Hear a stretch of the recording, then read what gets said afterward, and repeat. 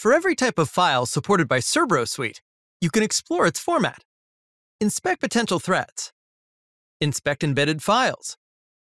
Analyze native code. Analyze managed code. Decompile code. Manually load child objects.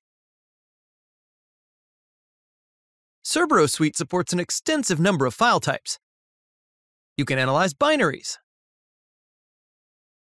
documents, images, fonts, archives, databases, Windows crash dumps, Windows memory dumps, and much more. You can use the many tools at your disposal to help you analyze any kind of file. Make sure to check out our videos to learn how to analyze individual file types and discover the many features in Cerbero Suite.